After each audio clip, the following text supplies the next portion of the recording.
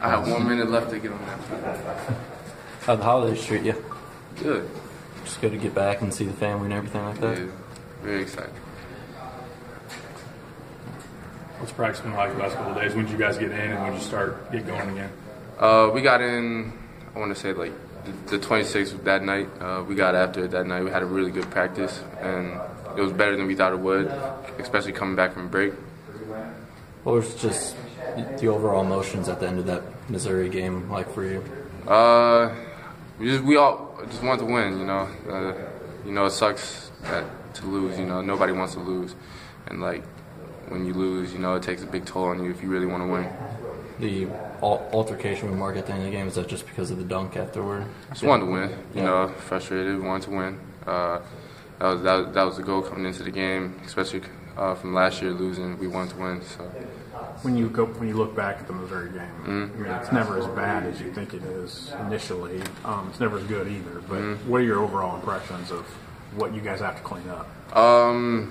Rebounding. You know, we worked on rebound a lot these past few practices. You know, because we were number one, and we wanted to keep that way. So we did a lot of drills for rebounding. When guys, you know, and Brad made a point about it after the game. When guys intentionally try to take Kofi away on the boards, I mean, and put two guys on him to box him out, you know, how does that leave somebody open, or how can you guys take advantage of that opportunity? That just means for our guards to get in there and help rebound. You know, especially taking Kofi out, that's he's our leading rebounder. You know, so taking him out, you know, means more opportunities for our guards to try and get in there. I felt like we didn't do that so well in the Missouri game, but going forward we will. Coach talked about lacking the fight in that Missouri game. Where does getting that fight, having that attitude, just derive from, and where does that have to, I guess, just start out with the team?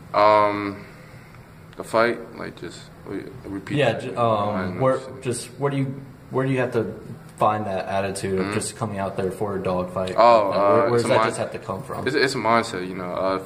It's different for every person, you know. Some get going different ways, whether that's like, I don't know, just other people going different ways, and like when we all find that one link, we're really good. You know, when we connect, we're really good. But I feel like we didn't really connect that game. What do you feel like the key is to finding that connectivity?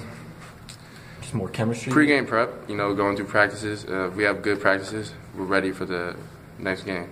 That's all it is. Yeah. Where do you find your own fight? Where does that come from for you? It's always been me. You know, I want to win, and I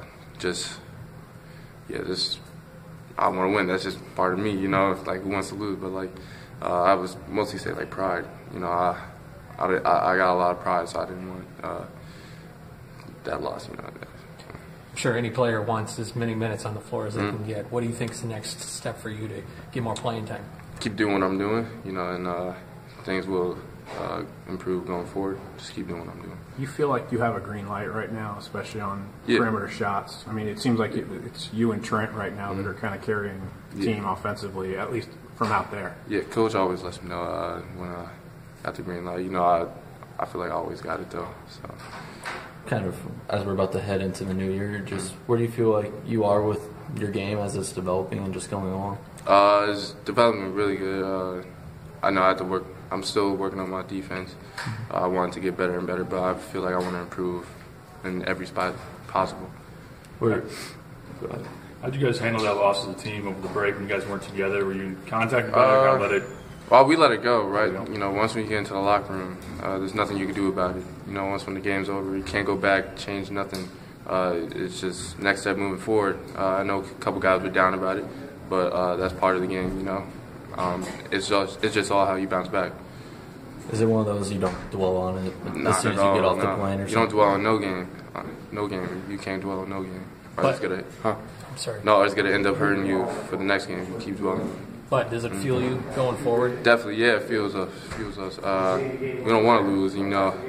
There was a couple key games that we had to win conference, but now we got to get going in the Big Ten. So, hey, talk about that next team. Who are you playing tomorrow? North Carolina A&T. What do you know about them so far? Very athletic.